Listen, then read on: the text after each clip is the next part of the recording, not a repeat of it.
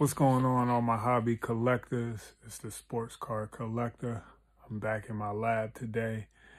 It's Monday, and it's time for me to drop my card of the week. Now, this vintage card, I consider it historic. It's one of those players that, you know, he was a top player during his era. He had great teammates. And then he also competed against like top players in the league at that time.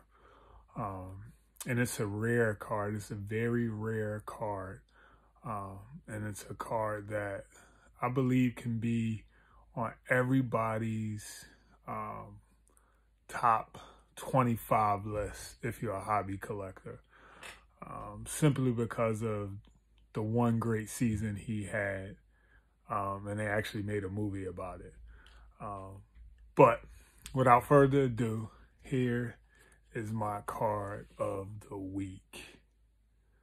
The Topps 1961 Roger Maris.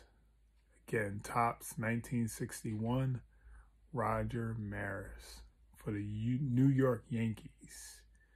Topps 1961 Roger Maris for the New York Yankees. Beautiful card.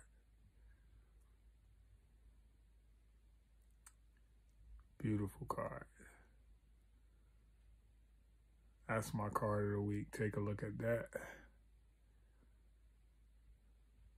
Again, I ain't got no particular story because I wasn't alive when Roger Maris was playing. You know, I didn't know who he was when I was a kid, the first time I was collecting in the hobby.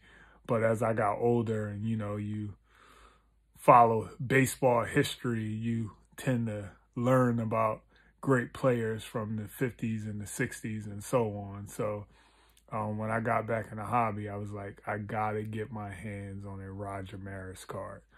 Because, you know, everybody know he had that great season where he hit over 60 home runs for the Yankees, and him and Mantle used to go at it.